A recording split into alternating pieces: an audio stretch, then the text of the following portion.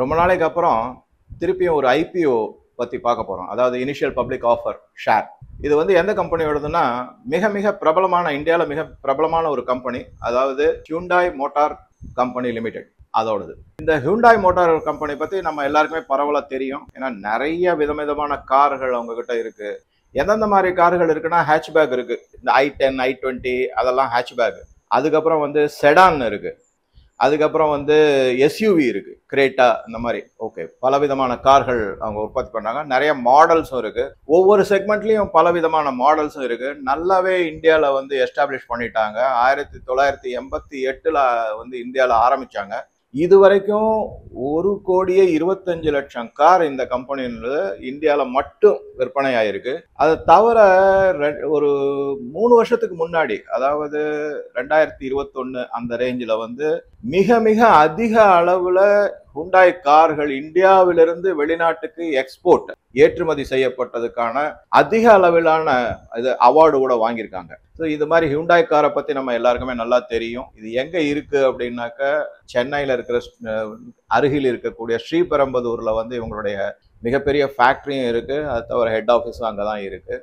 இவங்களுக்கு வந்து tough competition அப்படின்னு யாருன்னு பார்த்தீங்கன்னாக்கா, மாருதி தான் மிகப்பெரிய காம்படிஷன். ஏன்னா மாருதியினுடைய சேல்ஸும் அதனுடைய மொத்த வருமானம், அதுக்கப்புறம் வந்து சேல்ஸ்னால் வருமானம் தான், அது தவிர வந்து நெட் ப்ராஃபிட் ஆஃப்டர் டேக்ஸ், இதெல்லாம் நீங்கள் பார்த்தீங்கன்னா கம்பேரே பண்ண முடியாது, அவ்வளோ பெரிய லெவலில் இருக்குது. இது வளர்ந்துக்கிட்ட வர கம்பெனி, இதுவும் வளர்ச்சி நல்லா இருக்குது அப்படின்னு தான் சொல்லணும். மாருதி வந்து டஃபஸ்ட் காம்படிஷன். அதை தவிர இவங்களுக்கு யார் காம்படிஷனாக இருக்காங்க அப்படின்னு பார்த்தீங்கன்னாக்கா, மஹேந்திரா அவங்களுடைய கார்லாம் நிறையா வருது. இப்போ கூட போன ஒரு வீடியோவில் கூட நான் சொல்லியிருந்தேன், ராக்ஸ் அப்படிங்கிற ஒரு கார், இது தாரோடைய ராக்ஸ் மாடல் வந்து 4 டோர் மாடல். முன்னாடி இருந்தது 2 டோர் தான். அது 4 வீல் டிரைவ், மிக மிக அருமையான வண்டி. ஆரம்பிச்ச அரை மணி நேரத்திலே 1.76 லட்சம் வண்டி புக் ஆயிடுச்சு அப்படின்னு கேள்விப்பட்டோம். அதில் சில பேர் வந்து கமெண்ட்ஸ்லாம் கூட கொடுத்துருந்தாங்க, இது வந்து புக்கிங் பண்ணிட்டு ப்ராஃபிட்ல வித்துருவாங்க அப்படின்னு சொல்லிட்டு. அந்த மாதிரி புக்கிங் தான், ரியல் யூசர்ஸ் கிடையாதுன்னா. எப்படி இருந்தாலும் விற்கிறவங்க யூஸ் பண்றாங்க. ஆக மொத்தம் 1.25 லட்சம் கார் வந்து வாங்கி விற்கிறாங்களோ இல்லை அவங்களே யூஸ் பண்றாங்களோ, மொத்தத்துல யூஸ் ஆகுதுங்கிறது தான் முக்கியம். ஃபேக்டரி கம்பெனியை பொறுத்த வரைக்கும் சேல் ஆகுறது, அதுதான் நம்ம பார்க்க வேண்டிய இதுவா இருக்கு. சில பேர் சொல்லியிருந்தாங்க, சார் நீங்க அப்பர் மிடில் கிளாஸ் மட்டுமே பேசுறீங்க. அப்படி கிடையாது. அப்பர் மிடில் கிளாஸுக்கு வந்து இந்த தார் மாதிரி ஒரு 40 லட்சம் விலை உள்ள கார் புக்கிங் ஆகுது, விலை விற்க முடியுது அப்படின்னா, லோவர் மிடில் கிளாஸுக்கோ இல்லை அதை விட மிடில் கிளாஸுக்கோ ஒரு டிவிஎஸ் 50யோ இல்லை ஒரு ஸ்கூட்டியோ இல்லை ஒரு பைக்கோ, இப்போ ஒன்றும் இல்லை, ட்ரையம்ப் மாதிரி இல்லை, ராயல் என்ஃபீல்டில் போய் நீங்கள் புக் பண்ணி பாருங்க தெரியும். லோவர் மிடில் கிளாஸ் தான் வாங்குறாங்க மோஸ்ட்லி. அவங்களுக்கு வந்து கிட்டத்தட்ட ஒரு 15 நாள் 20 நாள் வரைக்கும் வெயிட்டிங் பீரியட் இருக்குது. அது புக் பண்ணால் உடனே கிடைக்க மாட்டேங்குது ராயல் என்ஃபீல்டெல்லாம். ஓகே, அதனால நான் வந்து குறை சொல்வதாகவோ இல்லை உங்களுடைய ஆதங்கத்துக்கு வந்து எதிர்த்து பேசுவதாகவோ நினைக்க வேண்டாம். இது வந்து எக்கனாமிக் இண்டிகேட்டர் அப்படி இருக்குங்கிறது மட்டும்தான் நான் ஒரு செய்தியா தான் நான் சொல்றேனே தவிர, இதை யாரும் மனசையும் புண்படுத்துறதுக்காகவோ யாரையும் ஒரு இல்லை உங்களுடைய லெவல் இப்படிதான் அந்த மாதிரி சொல்றதா எடுத்துக்காங்க. இது ஒரு எக்கனாமிக் இண்டிகேட்டர். நம்ம எதை பத்தி பேசுறோம்னா, இந்த நாட்டின் இந்திய நாட்டில் வளர்ச்சிகள் எப்படி இருக்கு, எக்கனாமிக் இண்டிகேட்டர்ஸ் எப்படி இருக்குங்கிறது. சில பேர் கஷ்டப்படுறாங்க, சில பேர் நல்லா இருக்காங்க, நான் இல்லைன்னு சொல்ல மாட்டேன். அதற்கான காரணங்களை நான் வந்து எடுத்து சொல்ல இல்லை. அது அப்படி சொல்லணும்னா அது வந்து பல நாள் ஆகும், நிறைய நாள் ஆகும். எக்கானமிக்ஸ் படிச்சாக்கா உங்களுக்கு நல்லா புரியும் அதை பத்தி. சரி, நம்ம கமிங் பேக் டு திஸ். இந்த மாதிரி பல விதமான செய்திகளை நம்ம ஹுண்டாய் காரனுடைய இதில் பார்க்குறோம். இது வந்து ரெஜிஸ்ட்ரார் யாருன்னா கேஃபின் டெக்னாலஜின்னு மும்பையில் இருக்கிறோம். ஐ திங்க் ஹைதராபாத்தில் இருக்குன்னு நினைக்கிறேன். மும்பையிலையும் பிரான்ச் இருக்குது அவங்களோடது. அடுத்ததாக யார் பார்க்குறீங்க, என்ன பார்க்குறோம் அப்படின்னா, லீடு மேனேஜர்ஸ் யார் பார்க்குறோம் அப்படின்னா, கோட்டக் பேங்க் முக்கியமான லீடு மேனேஜர் இருக்காங்க. அதை தவிர ஜேபி மோர்கன் இருக்காங்க, மோர்கன் ஸ்டான்லி இருக்காங்க, சிட்டி குரூப் இருக்குது. இந்த மாதிரி பல பேர் இந்த இஷ்யூவை வந்து லீடு மேனேஜராக இருக்காங்க. அதுக்கு அடுத்ததாக நம்ம பார்க்குறது என்ன அப்படின்னு பார்த்தீங்கன்னாக்கா, ஐபிஓ டீட்டெயில்ஸை பற்றி நம்ம ஆக மொத்தத்தில் வந்து நிறைய டாடா மோட்டார்ஸ், அது மாதிரி டாடா மோட்டார்ஸ், கியா மோட்டார்ஸ், இவங்கெல்லாம் இவங்களுக்கு காம்படிட்டராக இருக்கிறதையும் நம்ம பார்க்குறோம். எல்லாருமே டஃப் கொடுக்குறாங்க. ஆனால் மாருதி வந்து எங்கேயோ இருக்குது, உச்சத்தில் இருக்குது. அவங்களோட கம்பேர் பண்ணும்போது மற்ற எல்லா கார் கம்பெனியுமே குறைச்சலாக தான், கீழ் லெவலில் தான் இருக்குது. நான் சொல்கிறது சேல்ஸை பொறுத்து வரைக்கும். ப்ராஃபிட் வைஸ் எப்படின்னா, அவங்களுக்கு வால்யூம் ஜாஸ்தியானால ப்ராஃபிட் வரும். ஓகே, மாருதியோட ஷேர் வந்து இன்னைக்கு கிட்டத்தட்ட 12,000 13,000 இருக்குது, 10 ரூபா ஷேர்.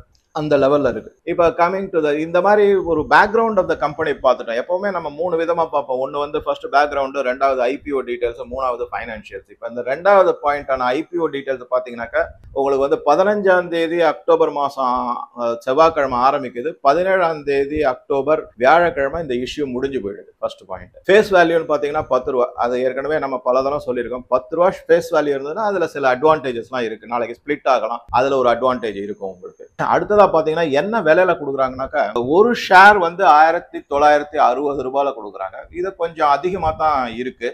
ஏன்னா மார்க்கெட், ஸ்டாக் மார்க்கெட்ல எக்ஸ்பர்ட்ஸ் எல்லாம் என்ன எதிர்பார்த்தாங்கன்னா 1760 ரூபா வரைக்கும், 50 ரூபா அந்த ரேஞ்சில் எதிர்பார்த்தாங்க. கிட்டத்தட்ட 200 ரூபா வரைக்கும் இது ஹையர் பிரைஸ்ல தான் இருக்குன்னு சொல்லணும். ஓகே, அது ஒரு பாயிண்ட், முக்கியமா நம்ம கவனிக்க வேண்டிய பாயிண்ட்.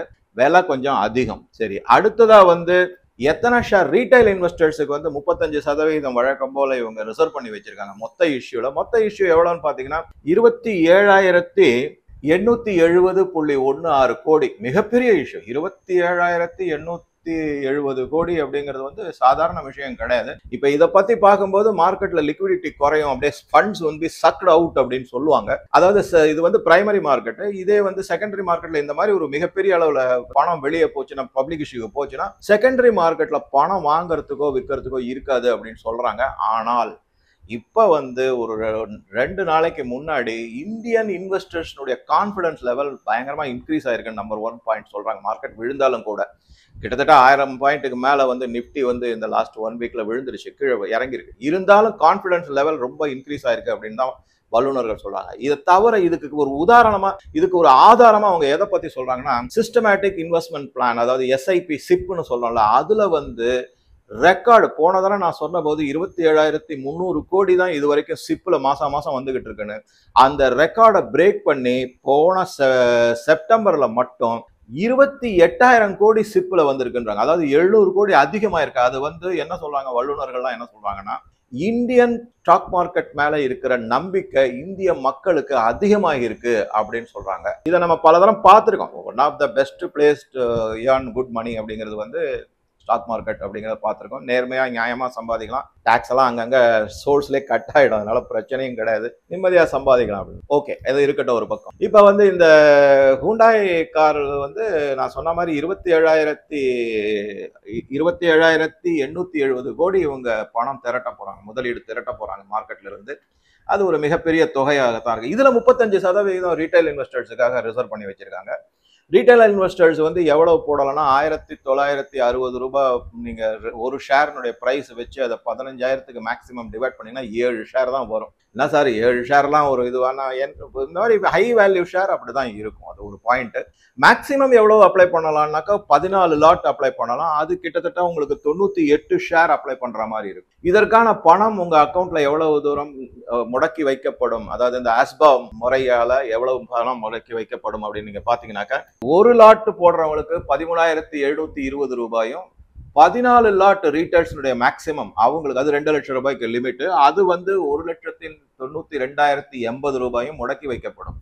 சரி, இது இஷ்யூ பத்தின டீடைல். இது எப்போ சார் வந்து ரீஃபண்ட் அலாட்மெண்ட்னா 21ஆம் தேதி ரீஃபண்ட் அலாட்மெண்ட் வந்துடும்.